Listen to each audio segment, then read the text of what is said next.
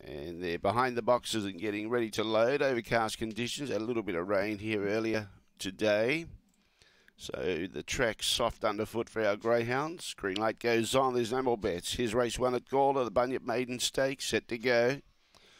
Away, Spring Body began well, but so did Way Out. So the two favourites are going to be side by side. No, Way Out copped the check, goes back to fourth. Good surge by Emily Aussie, chasing out after the favourite. Boogie Value into third placing. Then behind those, Way Out.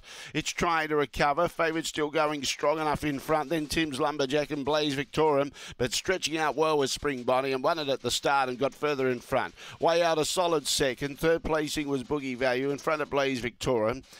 Emily Aussie showed dash, but got tired over the concluding stages, but beat home Tim's Lumberjack, and the time was 23:16.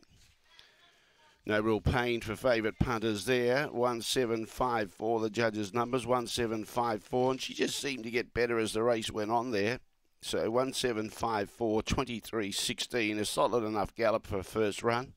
878 was a good early split, quick away, didn't have anything near her. And she maintained that lead quite comfortably. Way Out looked like it was going to be up there challenging, but then bumped just going past that first turn. Cost it dearly. Did run well. Will win its maiden very shortly. 1754, 3 3/4 by 1 1/4. 23:16 the time. Favourite punters kick a goal in the first.